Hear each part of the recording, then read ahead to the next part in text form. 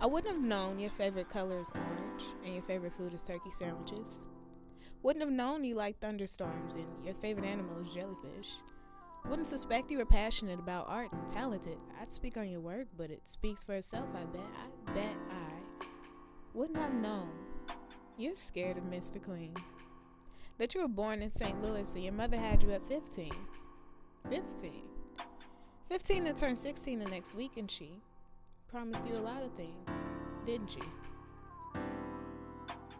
Your father's a trip, I really must say. Y'all talk shit in Spanish all day, every day, but your love is long distant, because he left you at 7, all for a Hispanic he met on Black Planet. See, I never would have thought that at all about you, or even that you went to the same high school Darren Wilson went to.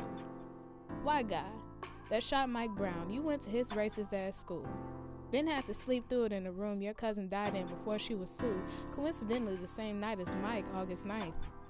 Never knew they lied about it in the news, but the night Raya passed, you spoke to God mad and told him it should have been you, and that day you lost faith in whatever Christianity had to say.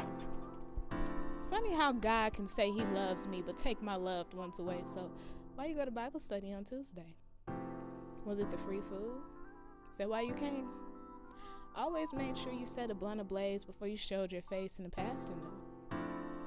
But he let you stay. At the same place you claimed you hate. The same place you ran away to at 17. Already on the streets, your mama gambled the rent money in February, honey, so in March you ducked off and slept in cars. Couldn't dream good things, so you stared at stars, never wishing this on your kids, little siblings, or 16 cousins, because you're the oldest. So of all the broken promises you witnessed, this is one you still kept. To give them a better life, but begin with yourself.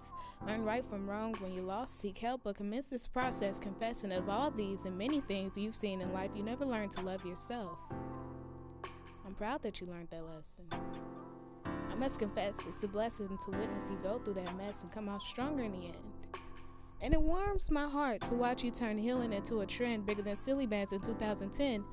I saw every fight you were in. Winced at the sight of fiends come a fringe, cringed at when they seeked revenge, flinched every time you were hit then. In a positive light, you convinced yourself to work up the might to get back up again. As you remembered, you're the oldest of 5 kids combined on both sides.